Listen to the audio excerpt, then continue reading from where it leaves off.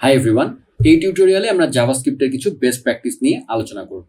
তো এখানে প্রথমেই বলা আছে যে কিছু জিনিস অ্যাভয়েড করতে, যেমন গ্লোবাল ভ্যারিয়েবল অ্যাভয়েড করতে বলা হয়েছে। আমি এটা আপনাদেরকে এর আগেও বলেছিলাম লেট ভার কনস্ট্যান্ট টিউটোরিয়ালে, যে যত বেশি পারবেন গ্লোবাল ভ্যারিয়েবল যেটা আসলে গ্লোবালি সবার প্রয়োজন নাই সেই জিনিসটা গ্লোবালি ডিক্লেয়ার না করে আপনি ঠিক যে জায়গায় প্রয়োজন সে জায়গায় ডিক্লেয়ার করবেন আর কি। So avoid global variables. তারপরে হচ্ছে অ্যাভয়েড নিউ।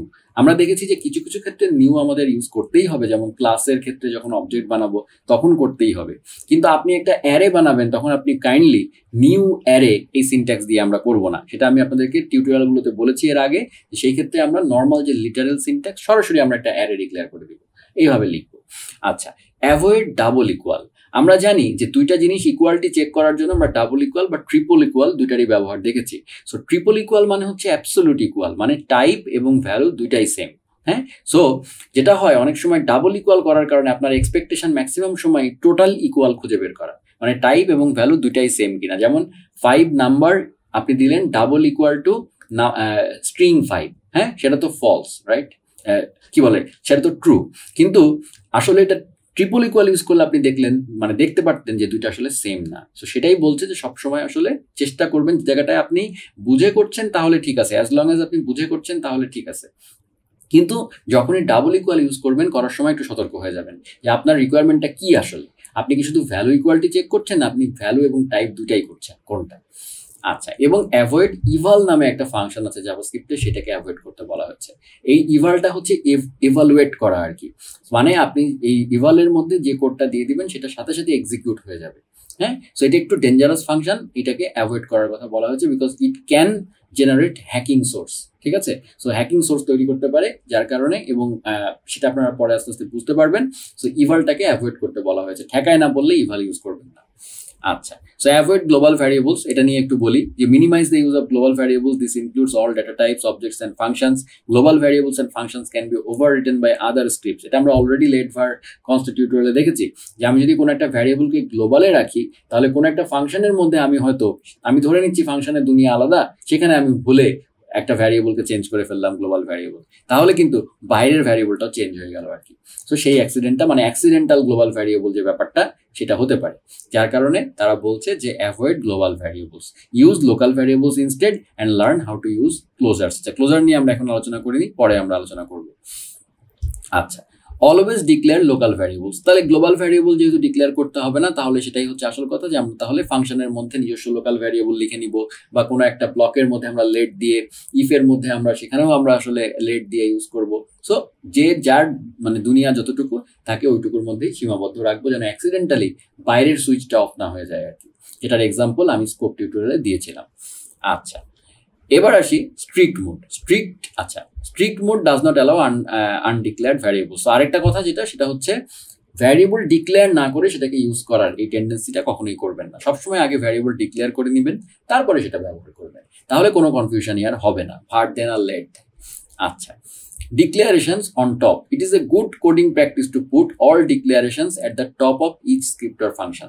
আমরা জানি হোয়েস্টিং এর কারণে আপনি যেখানেই ডিক্লেয়ার করেন না কেন আলটিমেটলি জাভাস্ক্রিপ্ট উপরেই নিয়ে যায়, উপরে নেওয়ার মতো করেই চিন্তা করে। কিন্তু জাভাস্ক্রিপ্টের উপরে ছেড়ে দেওয়ার দরকার কি? আপনি কোড লেখার সময় যে জিনিসটা ব্যবহার করবেন সেটা উপরে লিখে আগে নিলেই তো হয়, ডিক্লেয়ারটা আগে করে ফেললেই তো হয়। সেটাই এখানে বলছে আর কি। সেটা করলে আপনি অনেক বেনিফিট পাবেন। Give cleaner code, provide a single place to look for local variables. মানে আপনার যদি সমস্ত ভ্যারিয়েবল সবার উপরে থাকে তাহলে আপনার একটা কনভেনশনই হয়ে যাবে যে আপনি তখন কি করবেন, আপনার অ্যাপ্লিকেশনের সমস্ত জায়গার বিভিন্ন স্কোপের ভ্যারিয়েবলগুলোকে খুঁজে বের করার জন্য আপনি জাস্ট উপরে তাকাবেন, ওই স্কোপটুকুর মধ্যে সবার উপরেই ভ্যারিয়েবলগুলো যেন থাকে, এলো পাথারি মাঝখানে ভ্যারিয়েবল দিবেন না আর কি। এই হচ্ছে কথা।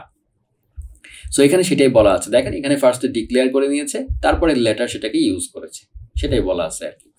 This also goes for loop variables, লুপের ক্ষেত্রেও তাই। এই যে আচ্ছা, এরপরে হচ্ছে initialise variable. Initialise, it is a good coding practice to initialise variables when you declare them. আমরা জানি যে লেট ফার্স্ট নেম এভাবে লিখে নিয়ে পরের লাইনে আমরা লিখতে পারি first name is equal to মানে ব্ল্যাঙ্ক, কিন্তু তারা বলছে গুড প্র্যাকটিস হচ্ছে একসাথে ইনিশিয়ালাইজ করে ফেলা আর কি। Provide a single place to initialize variables, avoid undefined values. So undefined value avoid করার চেষ্টা করবেন। সো যখনই undefined value হওয়ার স্কোপ থাকবে চেষ্টা করবেন যেন undefined না হয় আর কি। সো এটা বলা আছে ডিক্লেয়ার অবজেক্টস উইথ কনস্ট, এটা আমরা অলরেডি কনস্টের টিউটোরিয়ালে দেখেছি যে অ্যারে এবং অবজেক্ট এগুলোকে কনস্ট দিয়ে লিখতে হয়, সেটা এখানে বলা আছে।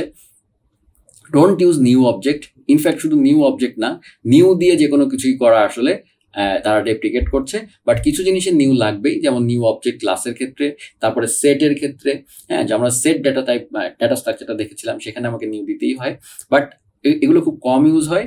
আমরা মূলত সব জায়গাতেই লিটারাল সিনট্যাক্স গুলোই ব্যবহার করব, হ্যাঁ যেমন নিউ স্ট্রিং, এটা লিটারাল সিনট্যাক্স কিন্তু জাস্ট ডাবল ক্লিক মানে ডাবল কোটের মধ্যে এভাবে লিখে দিলেই হয়। তারপরে নিউ নাম্বার, আমার নিউ নাম্বার লেখার দরকার নেই, আমি জাস্ট একটা কোনো কলন না মানে কোনো কোড না দিয়ে আমি এভাবে লিখে দিলেই সেটা আসলে একটা নাম্বার। সো শুধু শুধু এই নিউ সিনট্যাক্স ব্যবহার অ্যাভয়েড করার চেষ্টা করবেন আর কি। তো সেখানে সেটারই কিছু এক্সাম্পল এখানে দেওয়া আছে। Be aware of automatic type conversions, আমরা বলেছিলাম যে জাভাস্ক্রিপ্ট অনেক ক্ষেত্রেই নিজে নিজে স্মার্টনেস অ্যাপ্লাই করে অনেক কিছু করে ফেলে আর কি, তো টাইপ কনভার্সনও সে করে ফেলে আর কি। সো আমরা এবং সেটাই বলেছে যে জাভাস্ক্রিপ্ট ইজ লুজলি টাইপড, মানে খুব দুর্বলভাবে টাইপ করা আছে জাভাস্ক্রিপ্টে। সো মানে জাভাস্ক্রিপ্টের টাইপটা সে নিজে নিজে ঠিক করে নেয় আপনি যদি না বলে দেন। So A variables can contain all data types, মানে আমি একটা ভ্যারিয়েবল দিলাম লেট এক্স, হ্যাঁ so let x is equal to আমি দিয়েছি হ্যালো, ঠিক আছে। সো টাইপ অফ এক্স এখানে কিন্তু একটা স্ট্রিং হয়ে গেল, কিন্তু জাভাস্ক্রিপ্ট যেহেতু লুজলি টাইপড, আপনি আবার পরের কোনো লাইনে এক্স ইজ ইকুয়াল টু একটা নাম্বারও দিয়ে দিতে পারবেন, তার মানে সেই ক্ষেত্রে টাইপ অফটাই এখন চেঞ্জ হয়ে গেল। এইগুলো গুড প্র্যাকটিস না আর কি। Beware that numbers can accidentally be converted to strings or not a number. আমরা জানি যে নাম্বার এবং স্ট্রিং এর মধ্যে একটা ব্যাপার স্যাপার আছে, নাম্বারকে স্ট্রিং এ কনভার্ট করা যায়, স্ট্রিংকে নাম্বারে কনভার্ট করা যায়। সো আপনি যদি এই কাজটা করে ফেলেন একটা জায়গায়, তাহলে আসলে ঝামেলা সৃষ্টি হবে আর কি। So when doing mathematical operations JavaScript can convert numbers to strings. So যখন আমরা এরকম ম্যাথমেটিক্যাল কনভার্সন করব, তখন দেখা যাবে এই 5 আর স্ট্রিং 7 JavaScript কিন্তু যোগ করে ফেলবে। সো সেজন্য এগুলো অ্যাভয়েড করার চেষ্টা করবেন, ঠিক আছে। আপনি যতটুকু পারবেন এগুলো অ্যাভয়েড করার চেষ্টা করবেন। সাবট্রাক্টিং a string from a string does not guarantee an error but Returns not a number. যেমন এই যে হ্যালো মাইনাস ডলি, আপনি তো দুইটা মাইনাস করতে পারবেন না, সে আসলে সংখ্যা এক্সপেক্ট করে, কিন্তু যেহেতু আপনি এখানে মাইনাস দিয়েছেন, সে যেটা করবে এটা নট এ নাম্বার রিটার্ন করবে, সেইটাও নট এ নাম্বার এটাও নট এ নাম্বার বিয়োগ করবে, করে ultimately say not a number return করবে।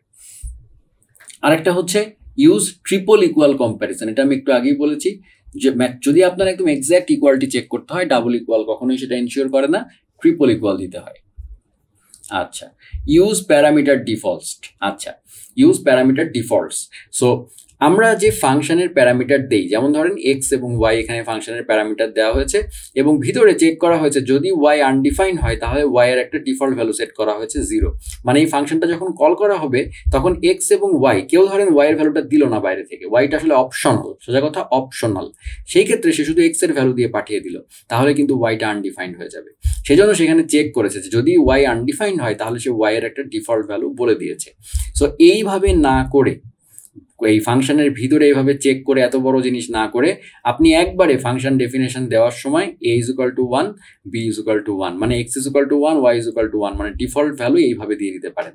মানে হচ্ছে এই ফাংশনটা যখন কল করবে কেউ, তখন যদি সে a এবং b এর ভ্যালু নিজে না দেয় তাহলে সেগুলো এইগুলোতে ফল ব্যাক করবে। So these are default values, যেটা আপনি প্যারামিটারের মধ্যে এখানেই বলে দিতে পারেন। যেমন এখানে বলতে পারতেন x is equal to 1 R x আপনি এভাবেই রেখে y is equal to 1 দিতে পারতেন, তাহলে y এই চেকিংটা আপনার করা লাগতো না, y কোনোদিনও তখন আনডিফাইন্ড হতো না।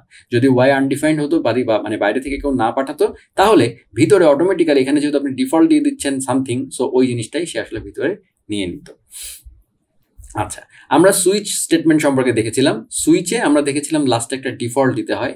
সো এটা হচ্ছে কনভেনশন যে অনেকে ডিফল্ট দেয় না, তো মানে ডিফল্ট সে মনে করে যে ডিফল্ট স্টেপ তো আমার অনেক ক্ষেত্রে আসেই না, তো অনেকে আসলে ডিফল্টটা অ্যাভয়েড করে, বাট ডিফল্টটা দেওয়াটা একটা গুড প্র্যাকটিস। আচ্ছা, avoid number string and Boolean as objects, ঠিক আছে। সো এটা আমি অলরেডি এর আগে বলেছি যে নাম্বার স্ট্রিং একই কথা ওরা বারবার ঘুরিয়ে ফিরিয়ে বলছে যে আমি সরাসরি এক্স ইজ ইকুয়াল টু জন লিখবো, এরকম নিউ স্ট্রিং জন এভাবে লিখবো না। আচ্ছা, সো এইটা তো আরো করবো না সেটা বলছে আর কি, কারণ x is equal to new string এটা একটা অবজেক্ট, আবার Y is equal to new string এটাও একটা অবজেক্ট, দুটা দেখতে একই কিন্তু দুইটা অবজেক্ট আমরা জানি রেফারেন্স আলাদা থাকে মেমোরিতে, রাইট। সো পয়েন্ট করে থাকে কিন্তু আসলে ডিফারেন্ট জায়গায়, সো যার কারণে এক্স এবং ওয়াই কিন্তু কখনো ইকুয়াল হবে না আর কি, ঠিক আছে। এটা হচ্ছে কথা, যদিও দেখতে একই রকম। এবং ফাইনালি অ্যাভয়েড ইউজিং ইভাল ফাংশনটা ইউজ করার সময় খুব সতর্ক থাকবেন। ইভাল function is use to run text as code, মানে এই ইভালের মধ্যে আপনি আসলে একটা কোড দিয়ে দিতে পারেন, যেমন আপনি দিলেন console.log সামথিং, সে ওটাকে টেক্সট আকারে নিবে কিন্তু ওই জিনিসটাকে সে এক্সিকিউট করে ফেলবে জাভাস্ক্রিপ্টে। ঠিক আছে?